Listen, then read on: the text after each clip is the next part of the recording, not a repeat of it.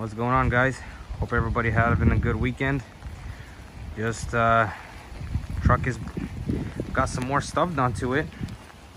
You guys seen my previous video? We did the 359 headlights. Definitely turned out pretty good.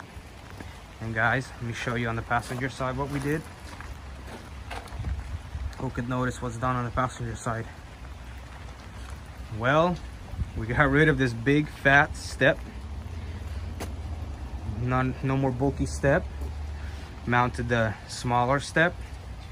Basically on this side, it bolts to the original 2 holes.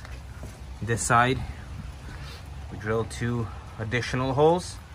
And finally, since we got this smaller step mounted, and inside it's actually a nice storage area, we got the train horn mounted. So guys, here's what I showed you guys. For the train horn, we removed the electronic valve, so it's a fully air train horn now, no electrical needed. All we did is remove the valve, put this fitting in so we could attach this 1/2-inch hose. That way these horns get a lot more air. It's a lot more louder setup now. And I'll show you guys what we did on the inside. And for the train horn, what we did is we added one of these fittings to an air tank. From this fitting, we have a 1/2-inch hose going to the valve. Now from that 1/2-inch fitting, we got it coming up to this side. The 1/2-inch hose going up to this side. We got the valve, and from this side, we got the 1/2-inch hose going straight to the train horn now. Guys, it's a lot better setup than having to mess with electrical, find a switch, mount a switch somewhere. About it, there's no air, but it's a lot better setup. We got a plate mounted, so the seat could sit a lot farther back. And guys, check this out, new seats. These are the Sears Elite, Atlas Elite. And guys, we got these for $884 from Kenworth.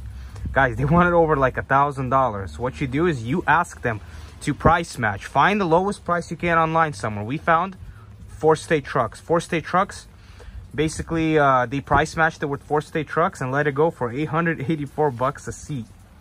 It's a steal. Now, since the seat sits farther back, you got a clutch pedal extender. It's an Iowa Customs. It's a 2-inch. A lot, definitely worth it. Inside, we got the steering wheel, got the dash all painted white, and we got the shifter extension. In my previous video, I showed how we installed the from Amazon for $159. We picked up a can't see, but we picked up a China diesel heater, guys, and this has been working pretty good. All we're waiting is for one more part to get it so it could start sucking the diesel from the tank. The diesel heater, you can see how it's mounted underneath. We got the exhaust hose running to the back for the diesel heater. I'll let you guys know. We're gonna try it out for a couple months, see how it works, see how it runs. Guys, for $140, $159 for a diesel heater, I mean, a lot better than spending right now $1,500 for a Webasto, which we barely use it. On my Kenworth, I have the S part. Guys, I use it like once every few months. So is it worth it spending $1,500 on a diesel heater? I understand some guys go long haul and they need it. It's a priority for them. But we're local, guys. We run mostly Washington, Oregon. We don't run far. So to use it once in a while, I think the China diesel heater is definitely worth it. And these headlights, we'll see how they shine on the road, but basically this is on low beam right now, and they have LEDs inside, so I think it should shine a lot better than the factory 389. The factory 389 headlights did not do so well. Maybe they would have done better with LEDs inside. So yeah, guys, little by little we'll get there. It's a big project.